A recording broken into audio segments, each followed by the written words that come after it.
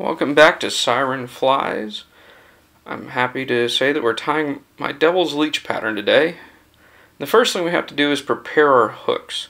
I do these in bulk, and we'll begin by wrapping 10 wraps of .030 lead wire up the hook. That's a medium or 5mm cone that's already on the hook. And now remember that if you're going to cut wire with scissors, to have a dedicated pair for that purpose so you don't mess up your good scissors. Now I'm just going to kind of arrange the wire by hand to just make sure everything lines up the way I want it. And now I'm going to add a little dot of super glue. The gel super glue is what you're better off using for this. And now I'm going to slide those together. And what this is doing is just positioning quickly the cone head and the lead before I add the final adhesive for long-term drying. So now I'm going to take a glob of liquid fusion and add that behind the cone. And the reason I use this glue is because it's water-based and loses a lot of its volume as it dries. And so what it'll do is sink into the gap between the cone and the lead, and then it will fill that but not create a glob on top of the lead, which is important for building a good looking body in this fly. Then I'll just take that and hang it up. Now I've got a hook that I prepared yesterday, and we'll go ahead and start tying our fly on that. First, we'll take a 1.5mm long rabbit zonker and pierce the hide and slide it up the hook. And now we can attach our thread.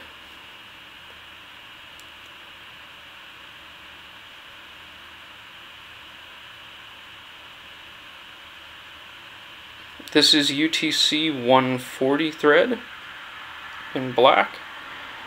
And now I'll take and basically just put a couple wraps on that tag end of the zonker and tighten it up and align it so that it's sitting what would be level with the bottom of the fly. Next, I'll cut a single strand of purple flashabou in half.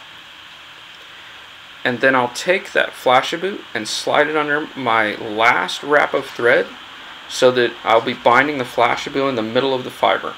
I'll take a wrap over that and then fold it over itself and wrap several times backwards to position it below what will ultimately be the bottom of the zonker strip.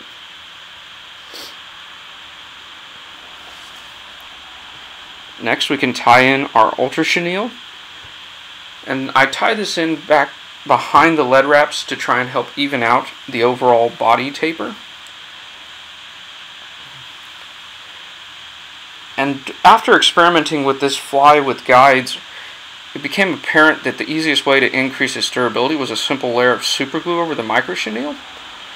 And this significantly extended the overall lifetime of the fly. In particular, a lot of times this fly is banged against rocks, and so this helps with the longevity.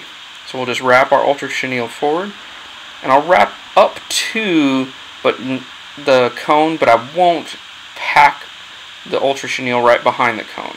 I want a little bit of a gap there so that when we veil our laser dub over this part of the fly, there's actually a gap that the thread can pull the laser dub into. So now I'll preen some laser dub, just aligning the fibers so that I have as few losses of fiber as possible.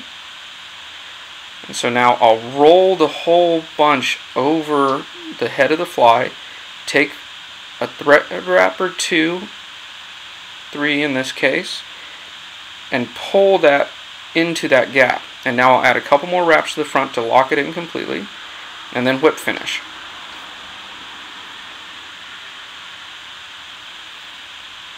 And we'll cut our thread off, and now we'll take some Sally Hansen's and go ahead and try and get that into the gap behind the cone to just make sure that that thread has a little bit of adhesive on it and to protect our wraps. And I'll just wipe off by hand any kind of excess that happens to get on the cone. And finally, I'll take a flea comb and comb out any excess fibers. I don't want any fibers getting left in the river that don't have to be. Alright, that's the Devil's River Leech. Thanks for watching, and remember to check out sirenflies.com.